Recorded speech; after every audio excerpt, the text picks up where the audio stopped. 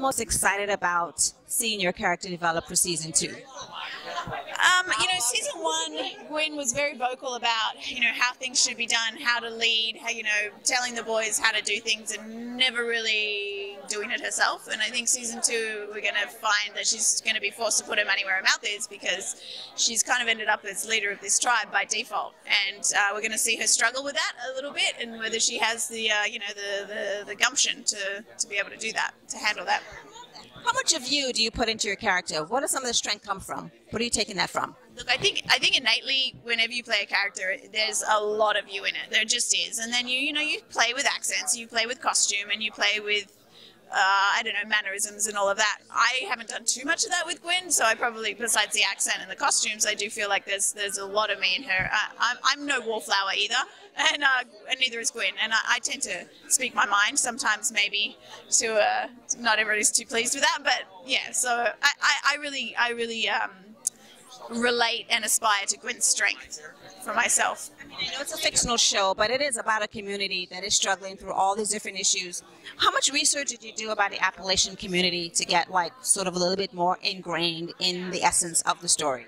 You know, I did some readings, and, you know, obviously I was curious about it, but because our people are fictional, and we were really adamant that we weren't trying to represent like hillbillies, dumb, or anything like that.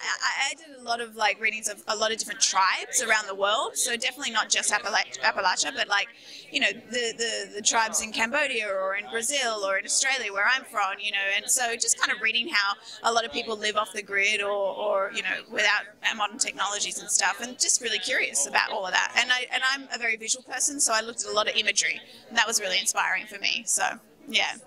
Describe your character in 3 words.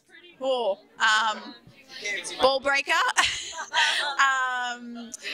kick-ass, and sensitive. You know, for people who have not seen the show and may want to see it, if you have a chance to tell them why they should tune in, what would you say to them to tune in to Outsiders?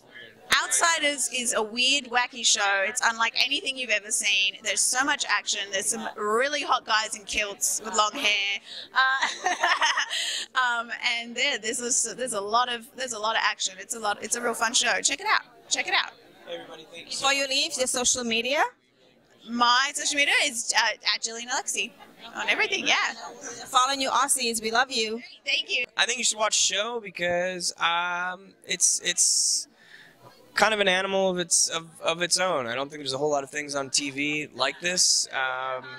If you like good character dramas, I think this is for you. There's good action. There's a lot.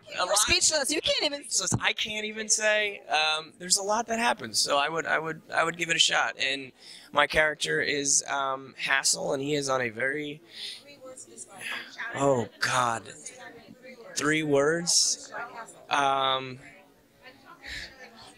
Lover, fighter, 5'8". Okay. I don't know. Thank you so much. Goodbye.